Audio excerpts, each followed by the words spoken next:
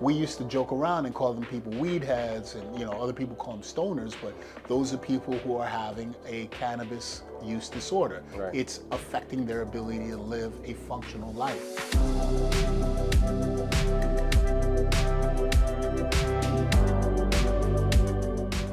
We have another episode of Healthy Exchanges with Dr. G. And I'm, of course, Dr. G.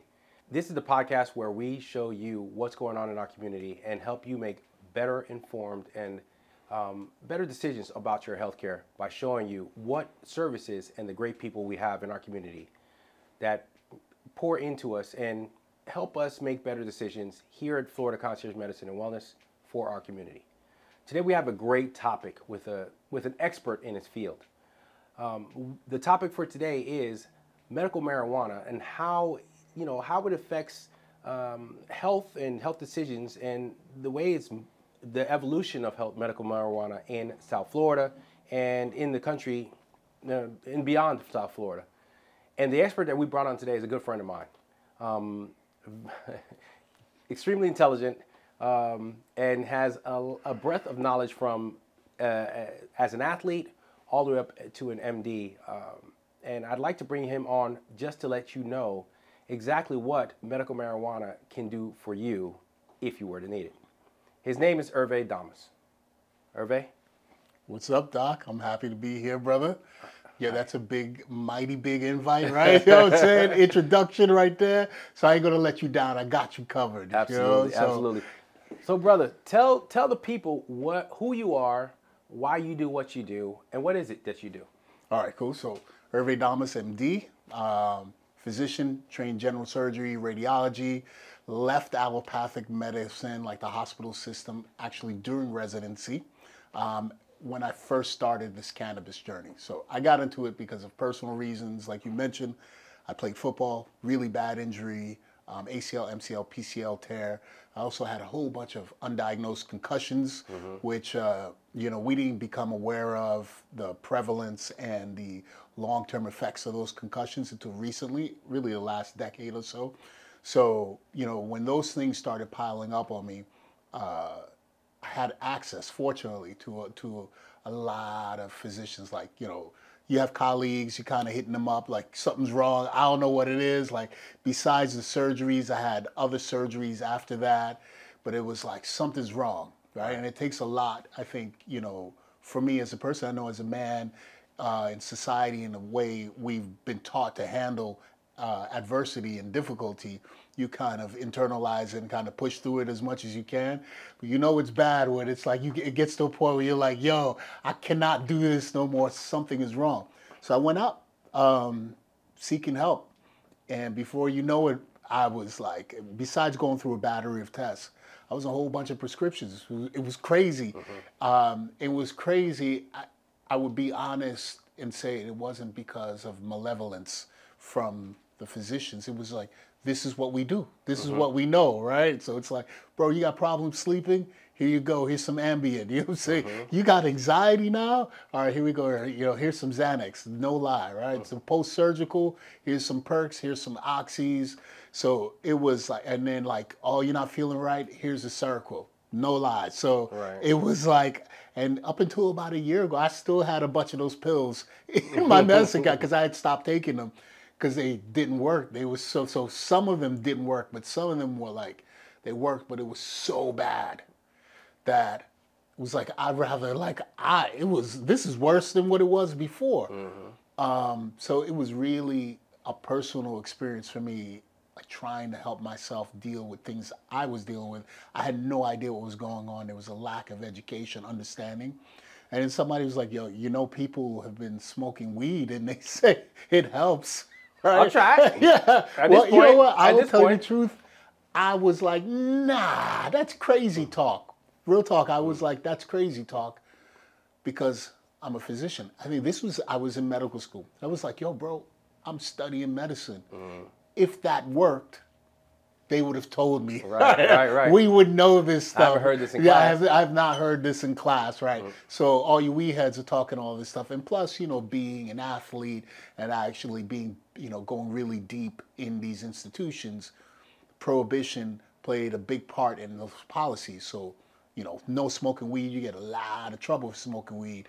And then, even med school in the hospitals for rotations and stuff, like you can't smoke weed. You can't. So I was like, I'm not messing with that. It hasn't been proven. I'm not being taught this in school, and then there's trouble. I ain't doing it. So it really, honestly, I had hit a wall at one point, man. I was like sleep deprived, sleeping like 3 hours a week. Right. I'll tell you exactly when it was, right before I took step 2 CS. This is how I remember. I had not slept more than 3 hours in about 2.5 months.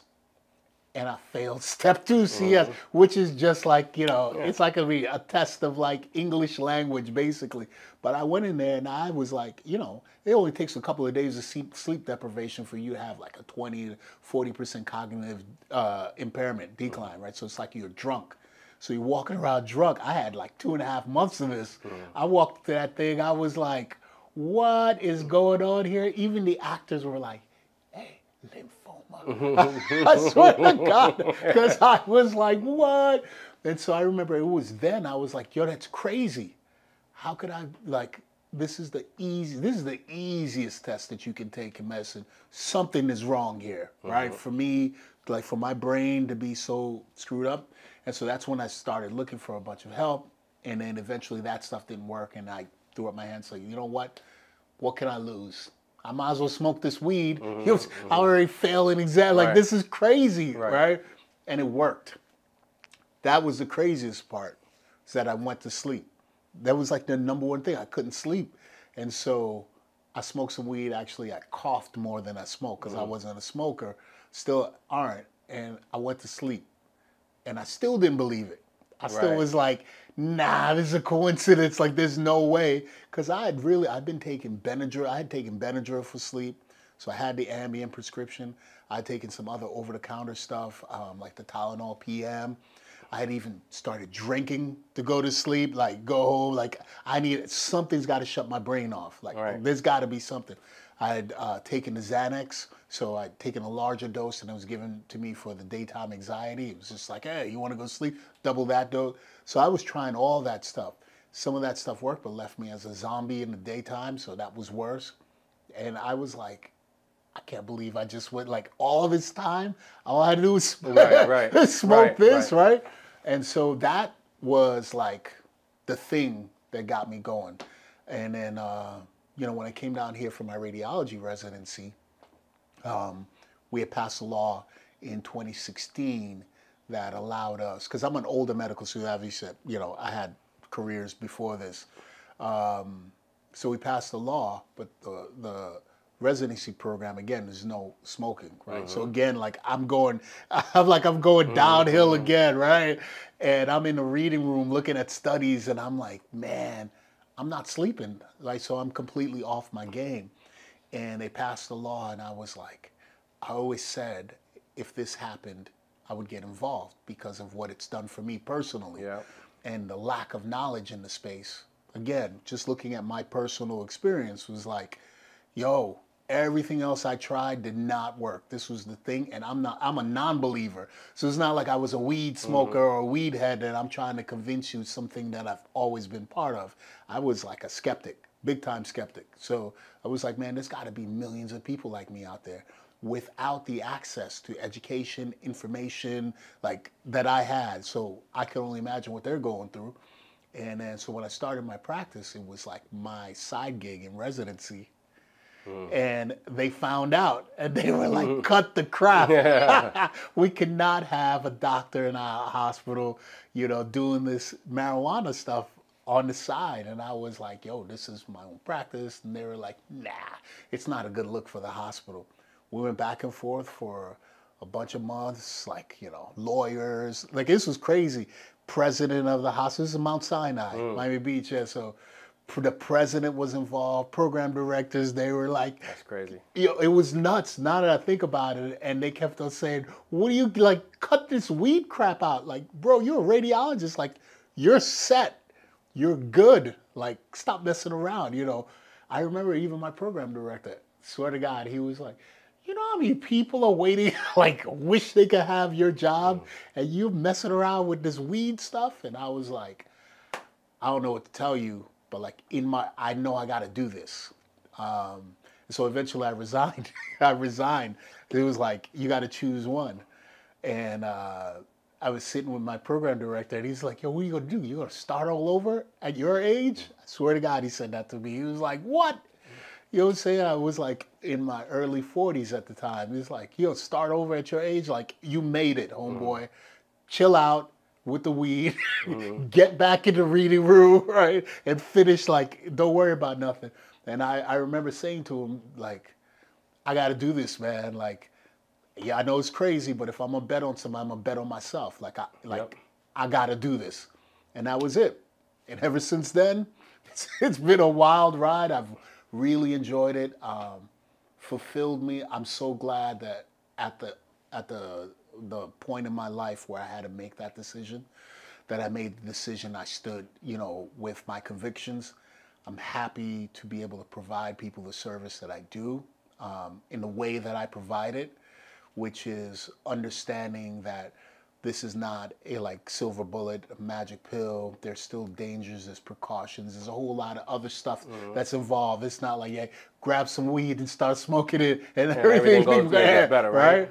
I've had some incredible experiences, like end of life experiences with people. Like, these are serious things. Like, I've had that experience with my mom, which is why I became a physician. So, pediatric with epilepsy, to really, like we were talking about, a breast cancer patient, to end of life care, that kind of stuff. So everything in between.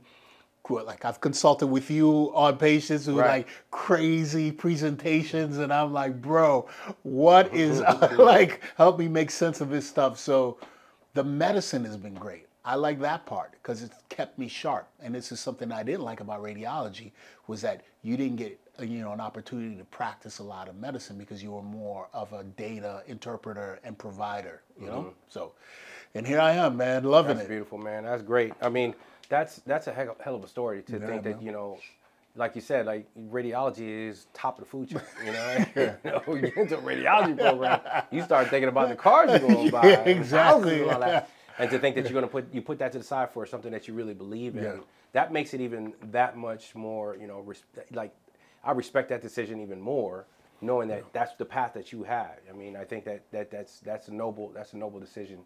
I appreciate it. It Absolutely. wasn't easy. I'm not going to sit here and act like it was easy because, I had to do the math on it.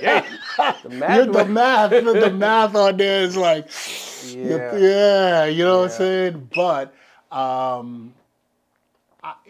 lot of my attendings too, I swear to God, like, they were unhappy. There was a lot of pressure in there.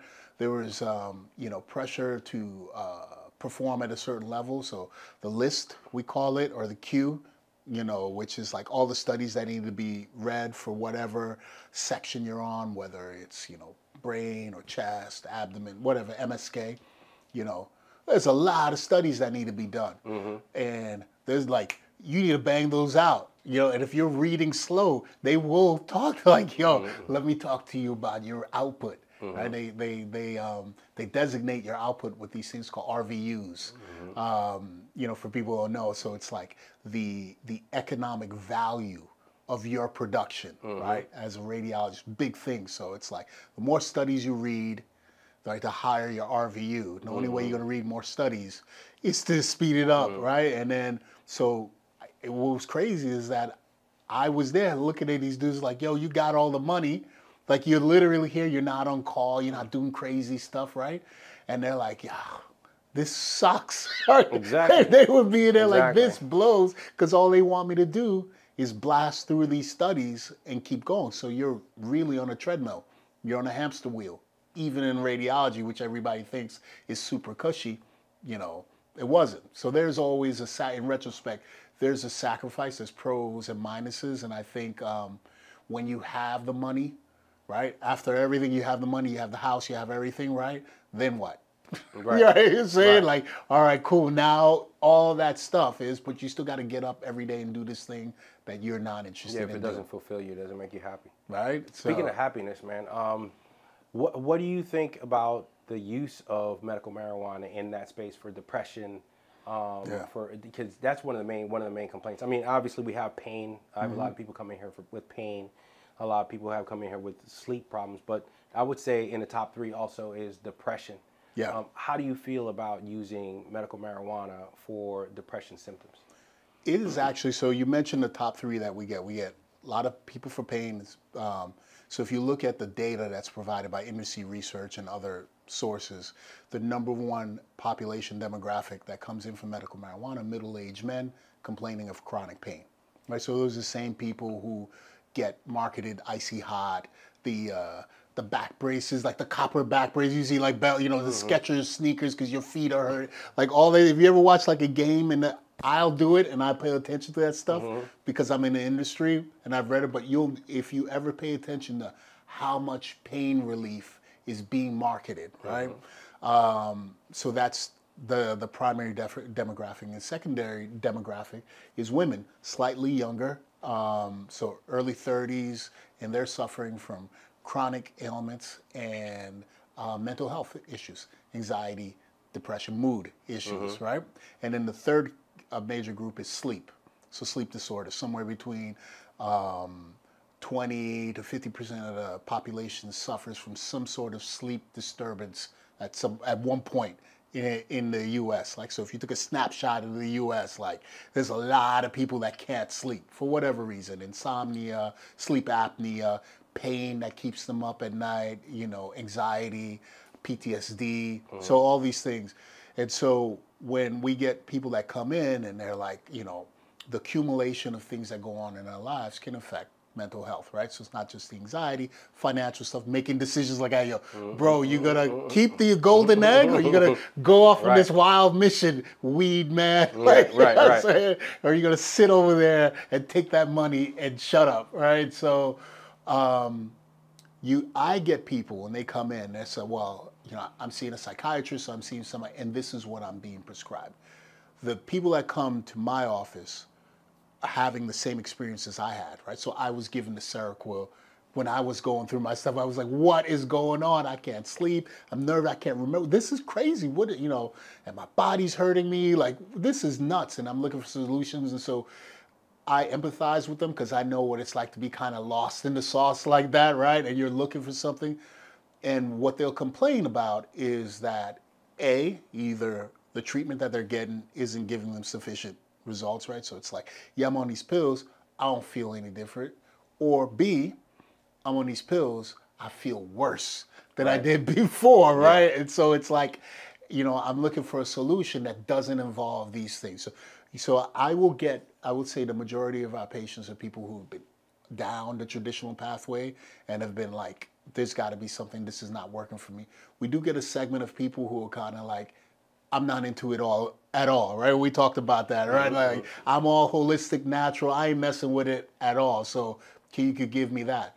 And my approach to it always is, I'm not going to treat you like or your other doctors treat you, which is like, here's your pill, right? We're going to talk about a lot of things. Your diet, right? Right? Like, really important. Your exercising habits, really, really important. Your lifestyle, right? So you have balance, work-life balance. Are you setting proper goals for yourselves and objectives? Are you having leisure? Like, this is all really important because the weed is not going to cure it. Nothing is going to cure this stuff, right? So you're coming to me for a solution outside of the pills. And if I gave you weed but treated it the same way that the pills, there's no difference, right? I just replaced one with the other, but it's still the same thing. The underlying root cause is the problem. So that's why we talk about patients. I will send patients to listen, bro, your problem, you may be depressed, but have you had a checkup? You know what I'm saying? How you know you're not anemic? Yeah. How you know you don't have hypothyroid?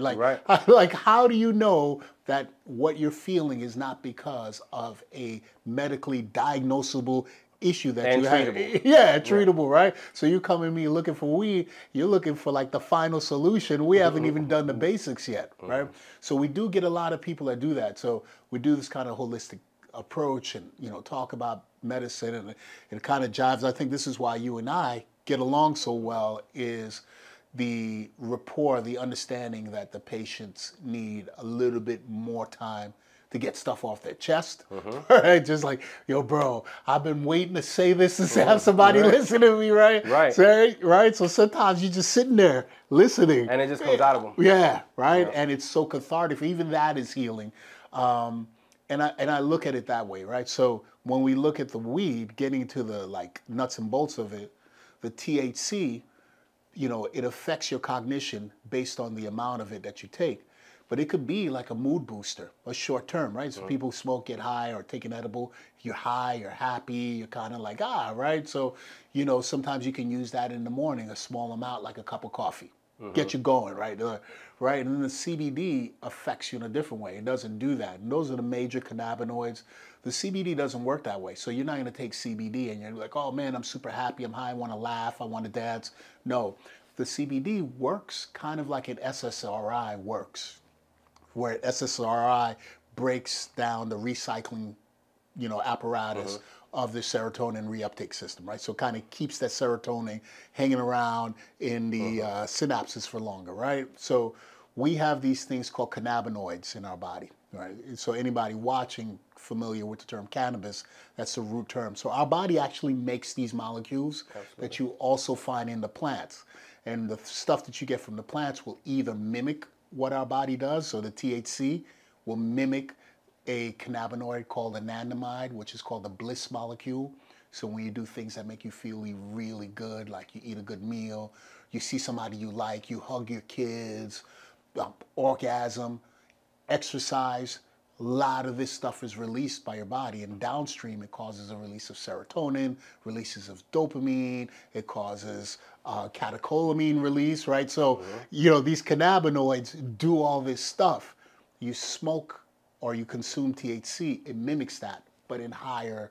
So imagine the feeling of happiness that you get when you like hug your kids and you're happy to see, but 20 times. That's the high, right? Or a runner's high. You go out and you're running 25, 30 minutes and you hit a point where your body, you're like, whoa, you know what I'm saying? That's the high, but that's a natural thing. The cannabis is natural, but it mimics that and allows you to have that experience at a much higher level. Pardon the pun, right? Whereas the CBD doesn't do that.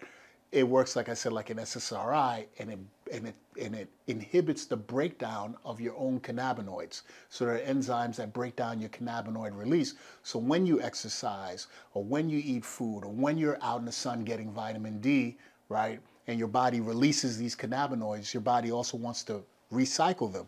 The CBD will slow down that process, so over time, you have more. So you have this natural kind of mood lifter, but it's based upon what your body's doing. So you have to exercise. You have to kind of go do these healthy things. You have to do these things where you're naturally enhancing your own release of cannabinoids and serotonin, and the CBD just is like, okay, good. Now this is going to stay here for a little longer and you'll be happier. And we've had really good success with that. Really good success, man. That's a great explanation. Because a lot of people just go out there and just go, well, I'm going to pick up the CBD. I'm going to take, it didn't do nothing for me. But you didn't do the work that is required for the CBD to do its job. So that's a great analogy for, an explanation of how the two different substances will work in the body. So I actually didn't know any of this stuff. I'm sure you didn't. It's like, because we don't get taught this stuff in school. Zero, absolutely. So I knew nothing. Like when I first started, I had one of my good friends from high school, which is like a blessing as well. You know, he had some health issues, and he was an organic chemist, worked for Johnson & Johnson. So like a big brain, you know, and had really serious health condition, and started managing it with cannabis. And even then I was like, I don't know, bro. You just smoke it out. You know what I'm saying? You sure? That's how much of a skeptic. Like this dude had a master's in organic chemistry from Rutgers, and was like, you know, working for, he was a lab director, like one of the like high lab directors for like Johnson & Johnson, right? It was like, I'm treating my condition with weed, and I was like, are you really? Yeah. Right? So he had gone out to Colorado and gotten involved in the industry out there, right? Because they were one of the earlier adopters. So that he was like he was like my Yoda. He was like, so I used to call him up and be like, yo, what is this stuff? And he would like, you know, fill in the gaps in my knowledge early on, because I was just like, all I know is I smoke this and I'm sleeping, right? Yeah. And in the morning, I swear to God, the anxiety was weird too. You know, as you know, like we've been in high stress situations, a physician, like you're studying, you got exams to take, you getting pimped on rounds, you got procedures, like you got to be ready to go. You can't be all nervous in this profession, right? So feeling nervous in a room full of people or walking into a building and like, oh, you know, that really bothered me. Like, what am I so like, what are you so nervous about, homeboy? Like, what is this feeling? So the anxiety went away. And that used to bother me a lot. Like, man, I don't feel confident in myself. Like, I don't feel sure, but I'm nervous about something. I don't even know why I'm nervous. Right. And I can't get rid of that feeling. So that was a big plus for that. And again, that's a major attribute of CBD. So as you can tell, I'm really big on the CBD side of things, and less, you know, I appreciate THC does a lot of great things, but I think the effect of prohibition has limited our scope of understanding. We haven't been able to do research, and as a matter of fact, because of the prohibition, everything went underground. It's like moonshine, right? So the weed that we've been getting is kind of like the strongest, kind of most potent stuff. Why? Because it's weed dealers that are selling it, and if you're growing this stuff illegally for consumption, you want to make the most money. Right. And how you make the most money? You need to get customers willing to get. How you got to give them something to make you feel good, get you high. So you know the weed had been getting stronger and stronger and stronger and stronger. The old time weed was closer to CBD, like very low potency THC, very like 1%, 2%. Nobody was getting super stoned and that kind of stuff. It's recently that you have like this really potent, heavy duty stuff, and it's because of the economics of it. But if you go back into the medicinal part of it, right, the weed wasn't that strong. It just, because you didn't really need it, right? Like, because it was a free thing, right? Why do I need something that's so potent and so harsh when I can get the benefits from what I got right here? So, and it keeps you clear-minded throughout the day. There's still, everybody thinks like weed is like harmless. There's still an 8 to 10% chance of substance use disorder with weed. So yeah, it's not gonna give you like withdrawals where you're sick, you know, like opioids, but it can disrupt your living activities, schoolwork. It can really destroy your life. It happens to people, right? You get what's called amotivational syndrome, and basically that's stoners or weed heads. You don't do nothing, right? You like sit around, you just sit around, like you want to do something in unfulfilled projects, school, work, relationships, kids, all that stuff, and that happens to people. So we used to joke around and call them people weed heads, and you know other people call them stoners, but those are people who are having a cannabis use disorder. Right. It's affecting their ability to live a functional life the way that they want, the way that their friends and family, their circle is like, yo, bro, you've been on that couch all day, right? Like, you know, they'll come in like, this dude don't do nothing bad. He's a weed head, right? So that happens. You don't have that risk with CBD because it doesn't give you that boost of like happiness, endorphins, the dopamine, that reward thing where you're like, that really felt good. Let me get that again. You know, so there's a risk of that. So it's been really interesting to be on the journey, learn all this stuff. As you can, I love the medicine, like you know, the conversations that we've had, right? And you're internal medicine, so I didn't train in IM. That's why I call you, because I know you can fill in gaps I don't have, right? So I love that. I get cases, people come in asking crazy stuff. I'm like, damn, I read about this in a book like one time, 8, 10, 20, like, it was like it's like a half a part of a chapter. What are you talking about, right? No. Wait a minute, I'll be like, let me look into it. I don't know, right? This might be something new. I might come up to you coming to me with this. I might come up with something new. We recently, give you a great example, we had a patient with lupus nephritis who had a nephrectomy, So was working with her. She had to go get a transplant. And so we're working with her nephrologist, her rheumatologist, immunologist, and all those people. It was crazy because she was bringing me the information, and then I was sending the information back to her physicians. And I was like, I don't even know how someone with a nephrectomy and then a transplant reacts to, like, how does this work, right? Like, I know it's metabolized by the liver, blah, blah, blah, but like, I need to go research this, right? Like, because here we are. With one kidney, though, right? Yeah, right. Transplant. Exactly. And so there's been opportunities to do things that's just been like, I would never got an opportunity to be involved or to do this kind of medicine or to help people, right? Because there's not a lot of people that this woman could have gone to, right? I mean, like, and she was like, I don't want to take my medicine. She was like, I don't want to take those drugs that they're giving me. I want some natural. So she falls into the group. Like, I'm a holistic person. Is there some way you can manage my pain and my anxiety, but my chronic pain, without opioids, without NSAIDs? Like, that's what I want, right? And I'm like, well, you don't even have a kidney. Yeah, right.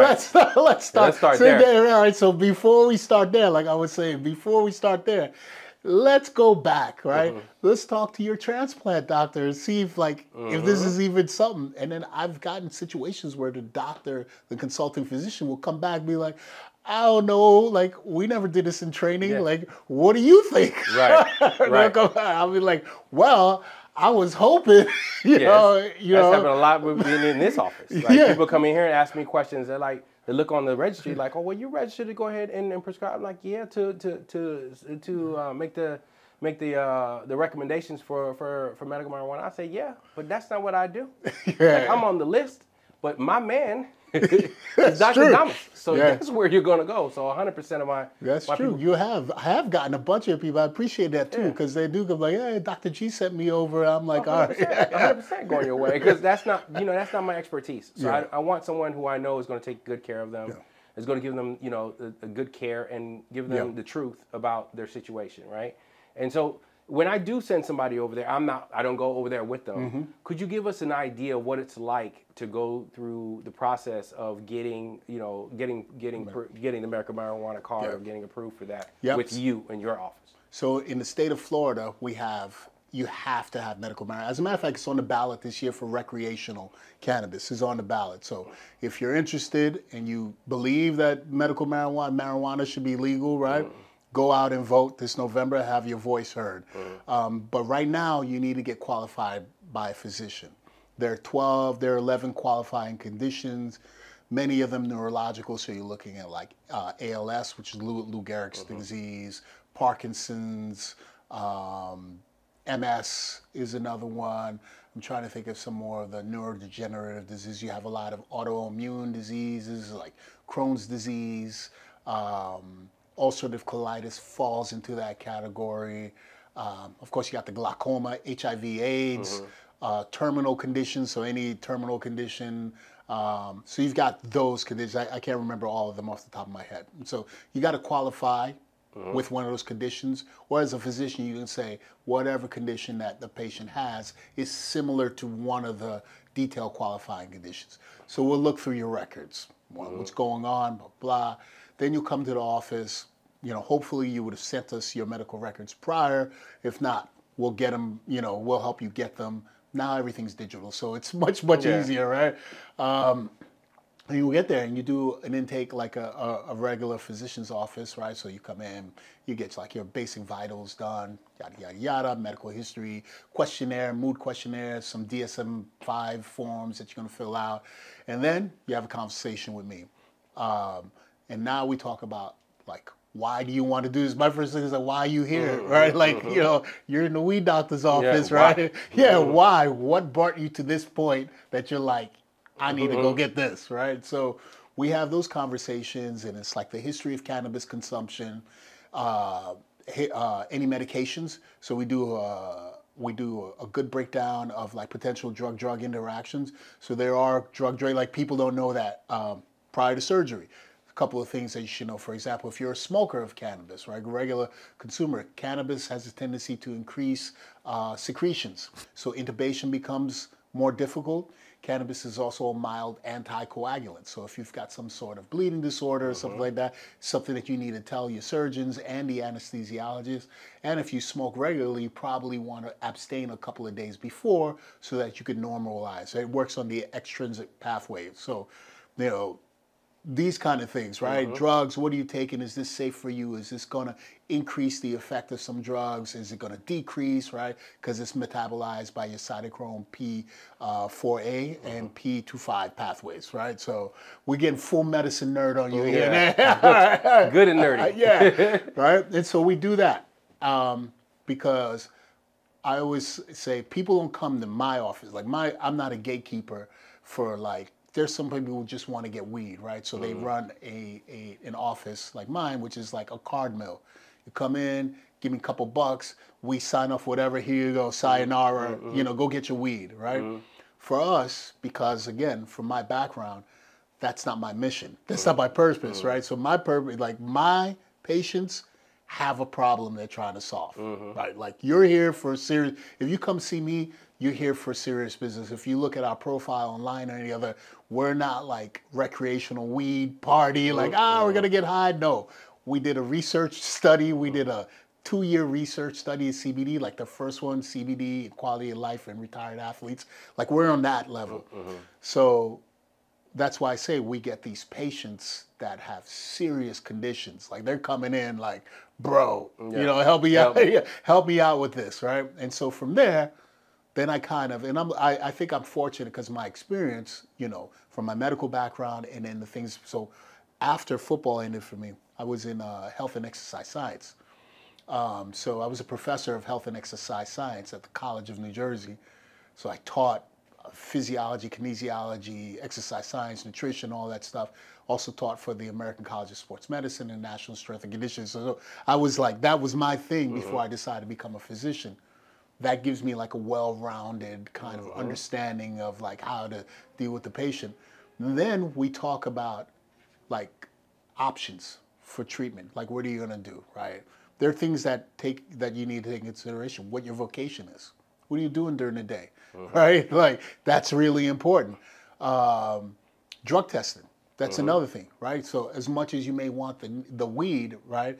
I gotta let you know, bro, like, if you're getting drug tested, I will always tell them, I don't think it's a good idea for you, right? Because you can't lose your job. I know it sucks. I know, right? I know it sucks. Yeah, man, but like I can't with a clear conscience because that's another problem. Now you came here to fix what problem?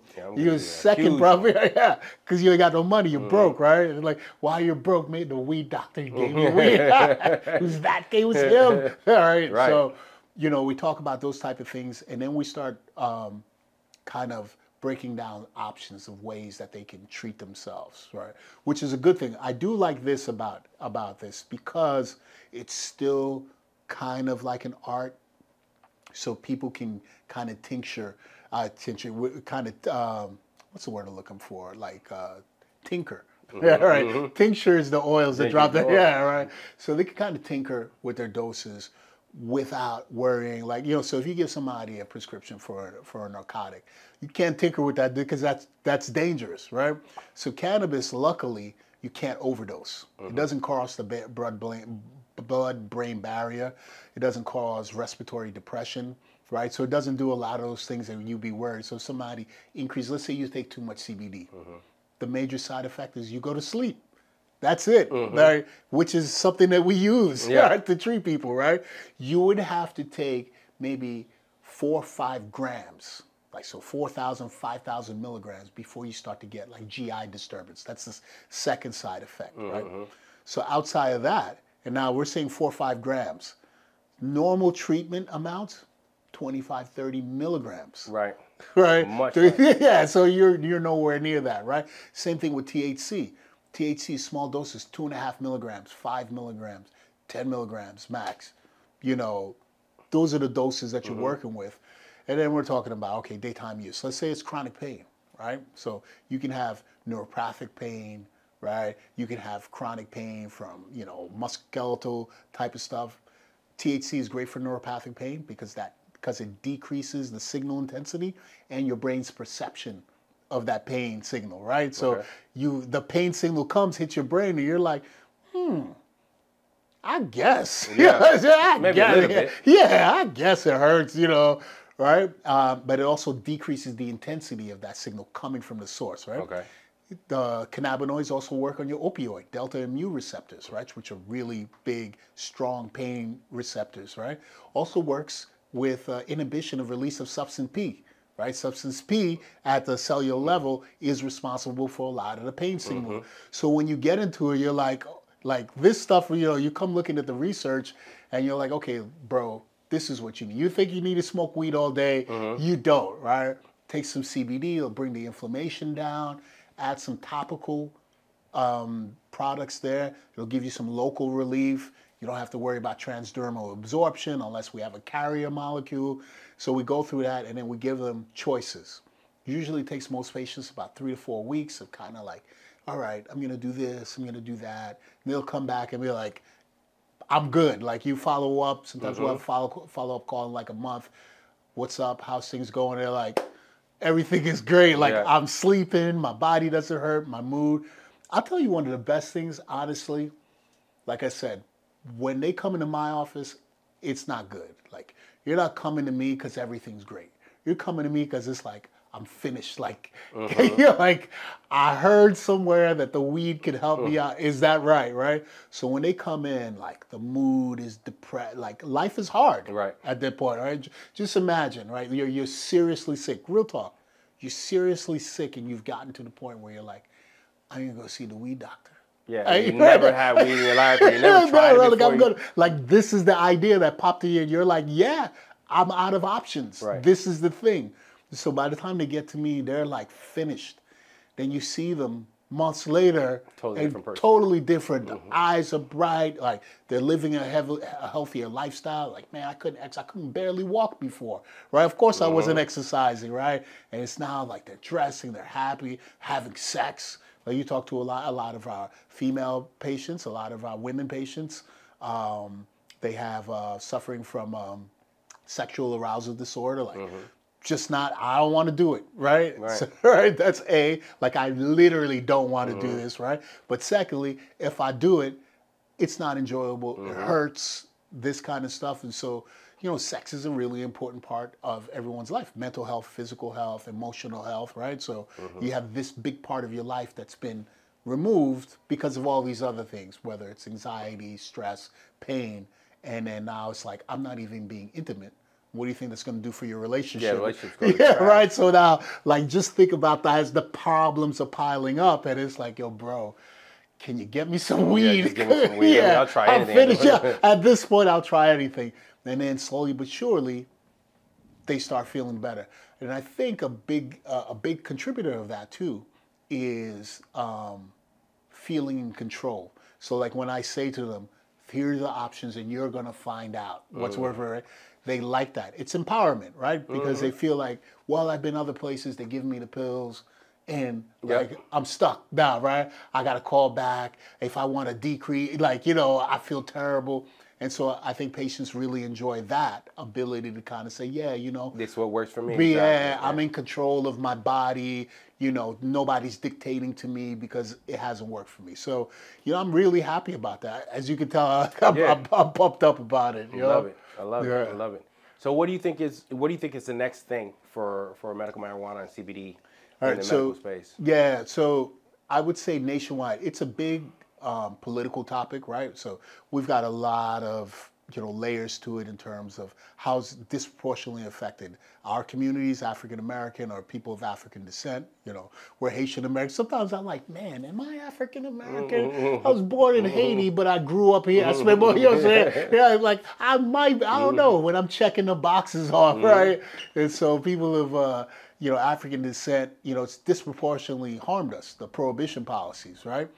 And so there's been kind of like a long-standing effect of that hasn't gone away, because as a result of the incarceration, right, we are least likely to participate in the industry in many levels. So there's patients because of the stigma, right? So there's generations of us who are like, you know what happens when you mess with that weed, right? You get in trouble and you get sent away, right? So there's generations of us who have a stigma to it, right? So as this industry blows up in the US, right, we're not participating on both the patient side in the same numbers as our Caucasian counterparts and in the industry side, right? And there's, you know, a number of reasons for that.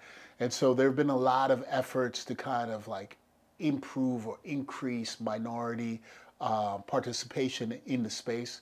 It's a great economic advantage to our communities. So there's research that has shown when you open a dispensary in a neighborhood, actually increases property value, tax revenue increases, crime decreases, right? The dispensaries actually lift up the other businesses around, right? You have people traveling there, and those people have money because this is a cash. Your insurance is not paying for it, right? So the cannabis business is a business for people who have money, right? Because this stuff is not cheap, which is another thing, you know, which disproportionately affects us is the cost of entry. You got to pay to see the doctor. We charge $210, right? So that's their cost. Then you got to pay the state for the license. $75, right? So you're in already $285 and you haven't even bought anything yet. Then you got to go to the dispensary and buy the weed, right? And so there are some people, that's a barrier. And so moving forward, I think if we do legalize, we'll decrease one of the cost barriers, which will improve access to people who don't have the monetary resources to do that, right?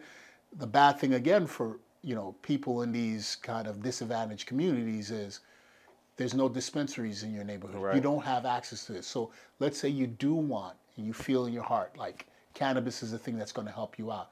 You got to buy it from your plug, from your connect, right? Now you're not legal. You're exposing yourself to criminal justice, police, violence, right? Because you buy it from a drug dealer, right? Crime, you never know. Yeah, right? So you're involved in a whole bunch of stuff, which is detrimental to your long-term health. It is. Right. So there's tainted weed out there, a lot of things. So if we can get this recreational, we can, you know, let's not say recreational, the official term is adult use. Adult use. Okay. Adult use, then we'll have decreased the barrier. But with that comes some other problems, right? So, you know, a lot of people, I believe, I'll always have a practice because I'm not the gatekeeper, right? So I will always have the cancer patients. I will always have, you know, the palliative care, hospice patients, you know, or people who are, I will always have, you know, those unicorn patients, you know, who are like, yeah, I need an expert on this, right? But your day-to-day person who's kind of like, yeah, I just want to take the anxiety off, you know, the stress off, they're going to be out on their own.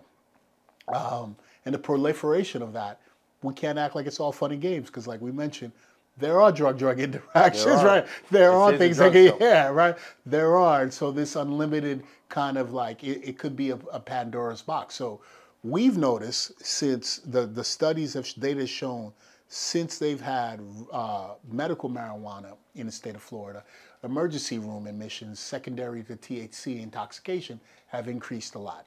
So basically, people have been going and getting super high off of like edibles and stuff because the stuff from the dispensary is potent. It's not like the cheap, like you go to a smoke shop, a gas station, you get that cheap bootleg weed. You're like, oh, the stuff from the dispensary, this is like heavy duty, real good, you know, near pharmaceutical grade stuff, right?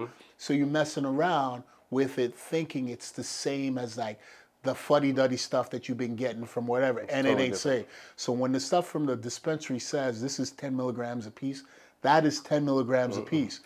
You buy something from some dude at some like, you know, farmer's market or some smoke shop and it says, oh, there's 500 milligrams per piece in here. And you're like, oh yeah, I've been buying this stuff. It said it was 10 milligrams is not gonna do nothing. Yeah, man, that's cause like that other stuff is not real, right? And so you've been having a lot of admissions. Now, fortunately, no deaths. So there are no THC-induced deaths, right? So THC won't kill you, right? But it can do a lot of things to you.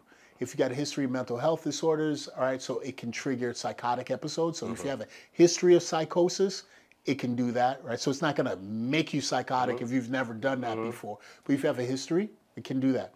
You have a history of arrhythmias. It can trigger an arrhythmia.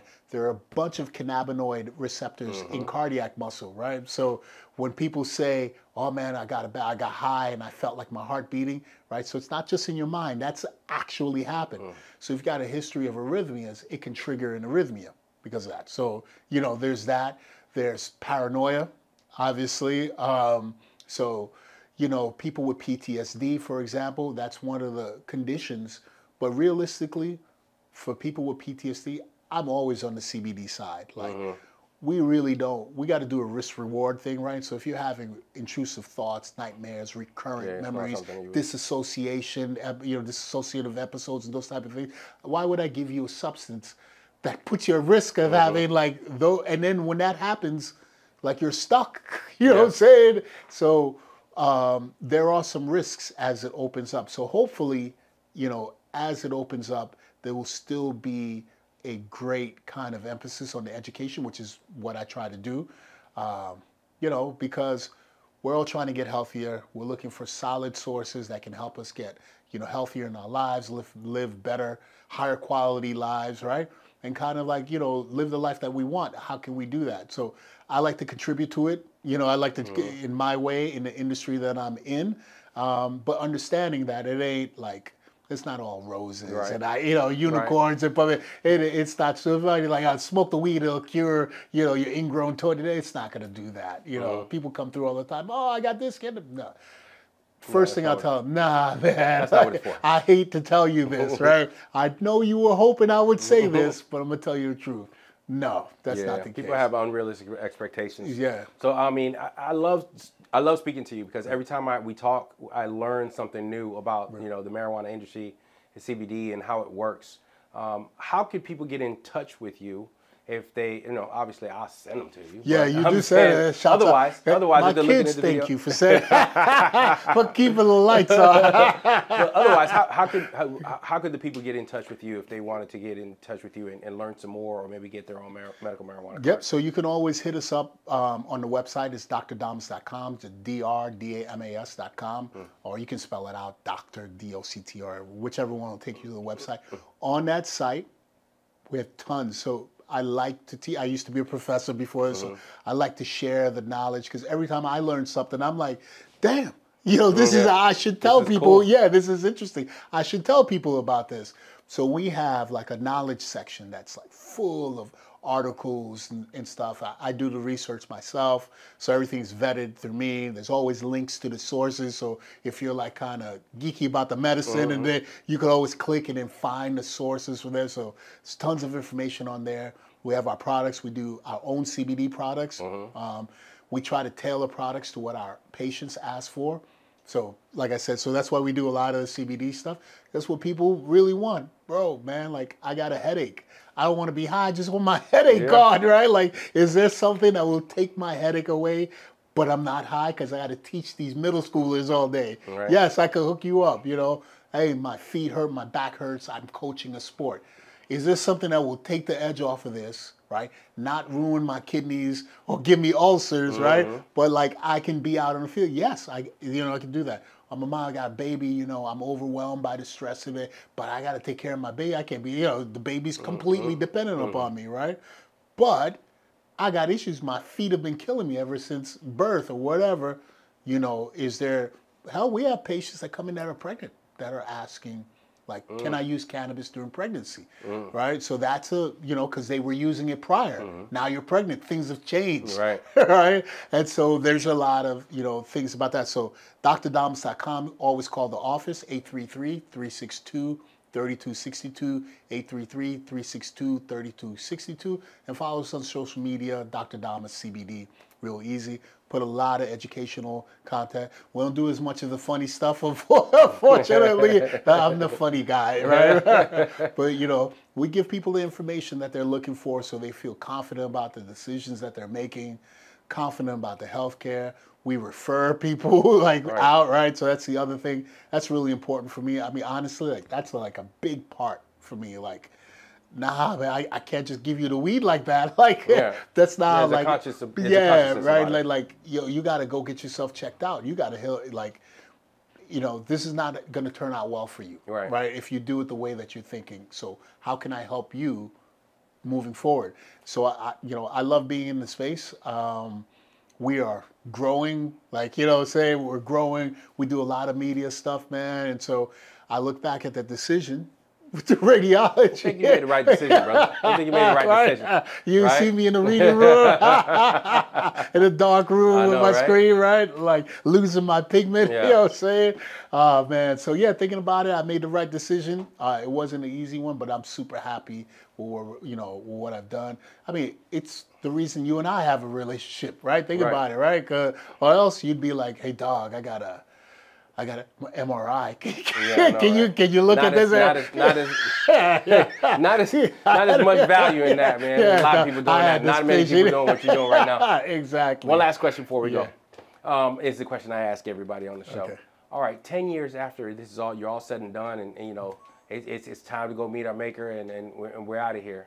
What would you like the people to think or to say about your business, and where would you like your business to be 10 years after you're gone? 10 years after I'm gone, so I've thought about this, actually. This is my entryway into a larger kind of paradigm shift in how people perceive medicine, the delivery of medicine, and the kind of understanding or the interaction between what you would consider allopathic or Western medicine and traditional or holistic Ayurvedic, right? There's some people who say, well, there's no value in this and there's no value in that. There are no absolutes in there, right? So there's value in both. How can you combine that? Which is, from my history as an athlete, exercise science, and now in medicine and this cannabis. So combining that kind of stuff. And we've talked about some of this stuff in the background. So, the CBD and the cannabis are part of that. But so is overall mental health, wellness, exercise, nutrition, and being able to be a source to provide that. So people looking at that company that I've built 10 years after I'm gone and saying, that's the company I trust. Like this, like if you're gonna get something, information or a product, like that's where you go for it, right? And that is my, that's my goal right now in the cannabis space. The way that the legislation is right now, there's a hodgepodge, a mishmash of different entities, different state regulations. There's no brand in cannabis that you say like, yeah, you're right. Like there's no Coca-Cola, there's no Kleenex, there's no like McDonald's. There's not that brand that you say to yourself, yeah, man, grandpa's knees is hurting him. I want to get a cream for it. Who am I going to get it for, right? Or, whomever, like, I've got a headache, like I mentioned earlier, or whatever. Like, who are you going to get? In cannabis space, there isn't that name. There are a lot of celebrities who are leveraging their name, in the recreational side, like let's get high, let's smoke, let's do that. But when we're talking about the nitty gritty, about like what's in your medicine cabinet, I want that. I want to be in your medicine cabinet. I want to be in your nightstand. I want to be in your gym bag. I want to be in your luggage. Like I want your go-to. If you're about that life, I want to be the person that provides that for you. I want to be in your shower. Like if there's a way for us, I want that. Because that's how it used to be. That's actually how it used to be. Cannabis was like, in people's medicine cabinet. It was completely legal. It was actually a preferred choice above aspirin and acetaminophen and the opioids. It was that. And then it was, prohibition that kicked it out. So I want to be the brand that does that, So there you go. Let's speak it into existence. Let's do it. Let's do it. Well, that's all we have for today for the Healthy Exchange with Dr. G. As you can see, this guy is lit on, he's on fire for CBD and he loves what he does. And these are the type of people that we love to connect with and to connect to you. So to the next time, see you soon.